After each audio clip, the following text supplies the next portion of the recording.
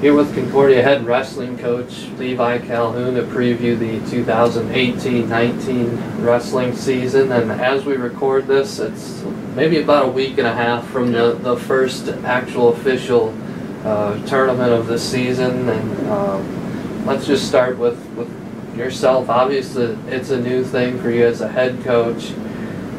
What have you enjoyed most about being the head coach so far?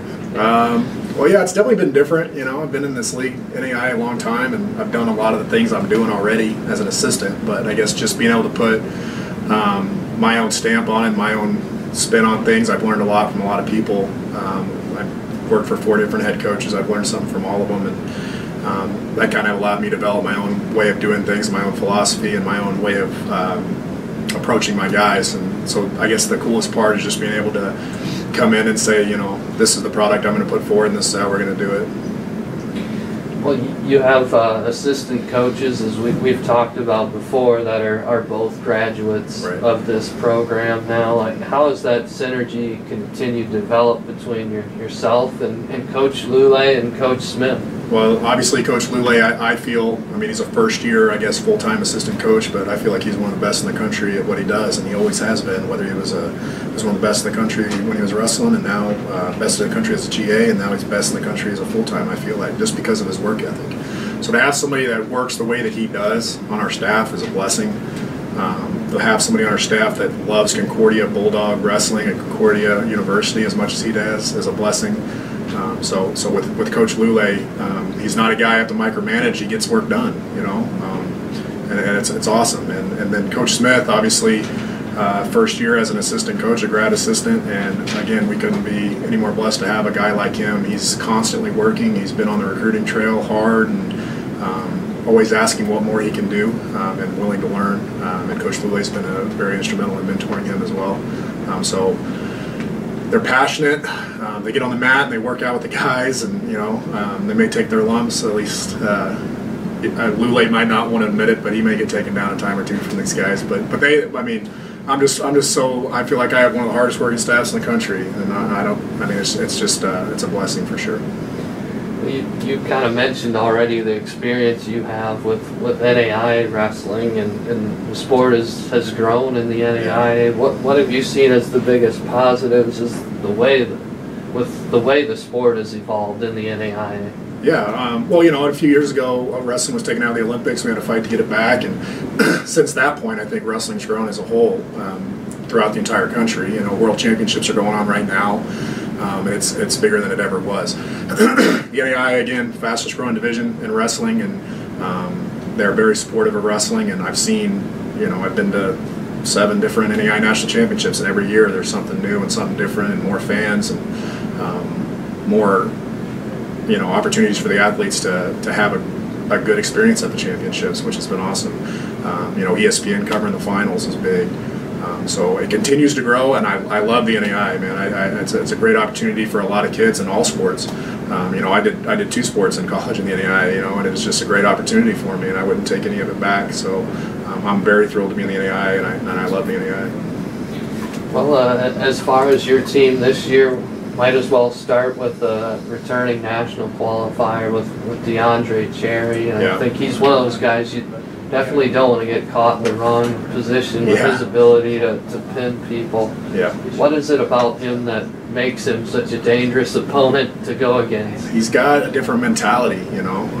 He may not be technically the most sound wrestler, but he works hard. And he wrestles with a lot of passion and wrestles with a lot of fire. When he gets on top of somebody, that's where he's dangerous. Obviously, it's no secret, you know. He's a dangerous wrestler on top. And his nickname is Psycho, is what they call him. Because when he gets on top, he kind of goes into a different mode. So, you know, we're obviously working on honing the other parts of his game, but he's just a fun wrestler to watch because he will fight through every position, and he'll give you his all every time he gets on the mat. Psycho's probably not a bad nickname for a wrestler. Yeah. Yeah. Well, there's some other upperclassmen. But right before we recorded this interview, we had Walker Fisher in here, and some guys like that will probably be disappointed if they don't get to nationals this year. But what is the outlook for some guys like him, and and Cameron Devers and Josh Nelson, those guys that have been in this program. Yeah, well, Walker, first of all, just a great leader, leader by example, vocal leader. You know, he's the leader in the classroom. I would love to see him make a trip to the national tournament. He's been close. He's a guy that came in and probably wasn't the most talented, but he was the hardest worker, and he's developed himself into a contender now. So I'm excited to see him. It'd mean a lot for me, just personally, to see him make a trip to the national tournament and go compete to be on the podium. Cam Devers, again, 2-year starter. He's a junior. He's been right on the edge there. He's beaten a lot of guys that have been to the tournament, beaten a couple guys that have been on the podium, but just hasn't quite punched his ticket to go. He continues to stay focused. I'm excited to see him compete. He's a strong kid. He's got a high motor, always willing to learn. Josh Nelson, again, another couple-year starter, has qualified before, just fell short last year. We're expecting a lot of good things out of him. And I've got a lot of other guys, too. I mean, there's at 184 in particular, Darren Miller and Tyler Jorgensen. Darren Miller's a junior, saw a lot of action in varsity last year. And then Tyler Jorgensen will be a sophomore.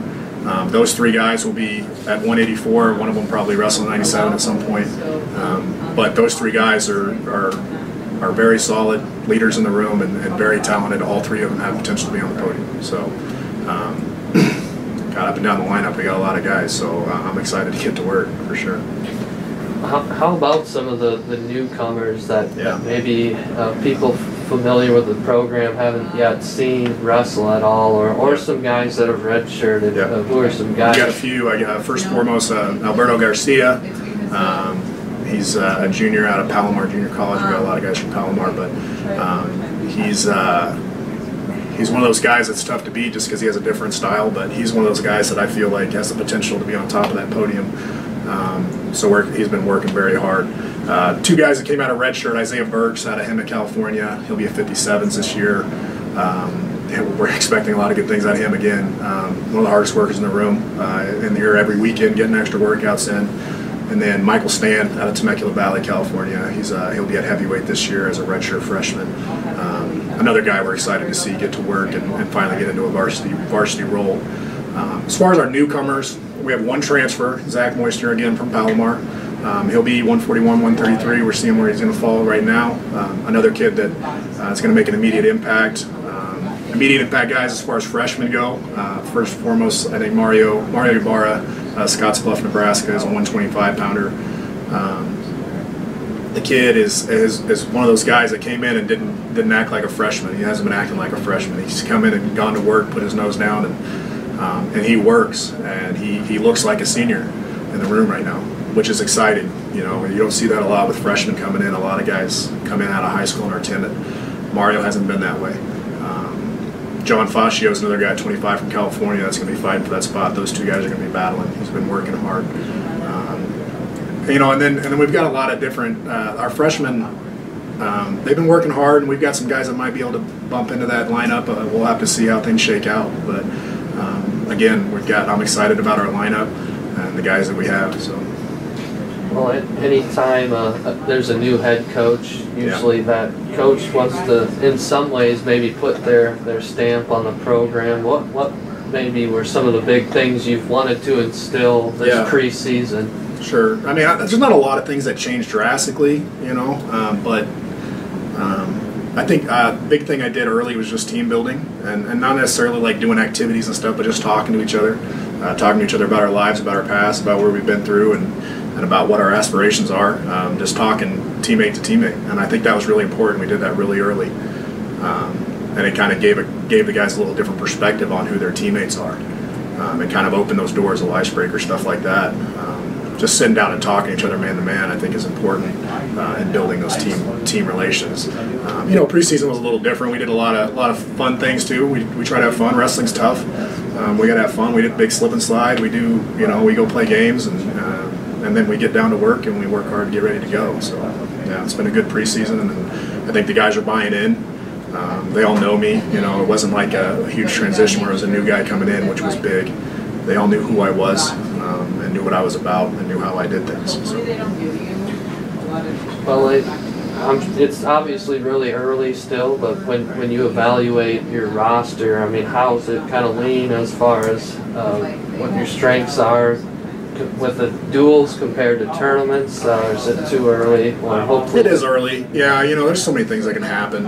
At this point, I feel like we might be a little stronger in the tournament wise, but like I said, again, it's hard to predict those types of things. We're going to have a strong dual team. I mean, bottom line, we're going to have guys that go out and fight, and we're going to have guys that go out and compete, and that's all I ask, right? I want guys to go out and compete for 7 minutes, and I think we have a full roster of guys that are going to do that regardless of who's out there at what weight. So that's what I'm most excited about.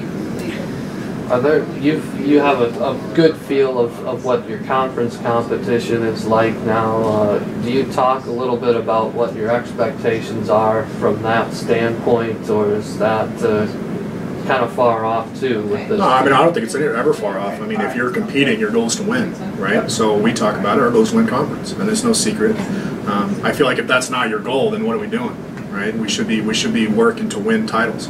Our guys should be working to win individual GPAC titles and individual national titles, and if they're not doing that, what are we doing, right? So I tell the guys every time, you should be wanting to get better. You should want to be the best.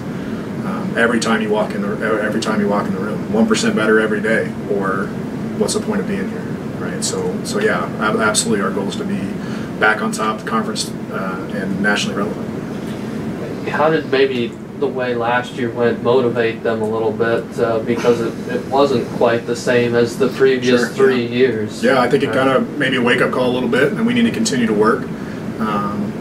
Previous Coach Vogt brought this team from nothing up to where it was and did some great things, and then we had some lumps last year, and I think the guys maybe kind of woke up and said, oh, we need to keep working. You can get into get content with how things are going when you're expected to win all the time, and then maybe some things kind of fall off. So I feel like maybe we got a kick in the rear a little bit, and hopefully we're going to be starting back up on that upswing of getting back into GPAC dominance, which is what we should be known for.